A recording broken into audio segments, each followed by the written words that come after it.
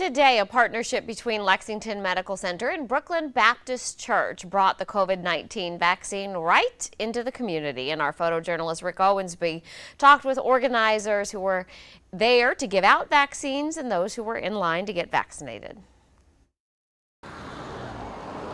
Yes, we absolutely see the light at the end of the tunnel. We could have partnered with anybody in Lexington County, but chose to partner with Bookland Baptist Church here in West Columbia. It's allowing us to scale our operation. We've been 13 weeks at the hospital doing vaccinations, and on our best day doing probably 1,000 vaccinations per day. Moving to this location, it's going to let us double or quadruple the daily volume that we'll be doing. The second thing it does is it lets us get to a demographic, the African American community, that hasn't been accessing vaccine as much as we would like. You know, people have been leery about taking the vaccine because they don't know much about it. So we have been educating them. That's the first thing. Tell them that it's okay, et cetera, and giving them literature about the vaccine. And then having a conversation with Pastor Jackson. And they've called and made appointments.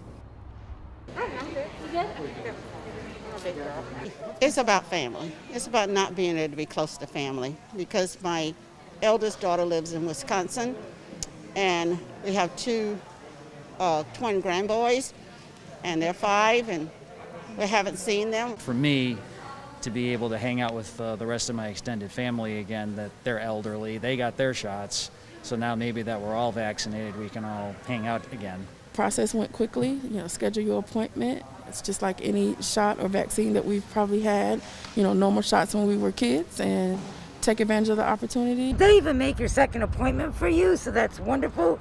When I come back and get that second shot, then I'll be like, the world has just weighted off my shoulders. Well, this afternoon during its media briefing, DHEC confirmed it is always looking to partner with various locations to offer the vaccine clinics.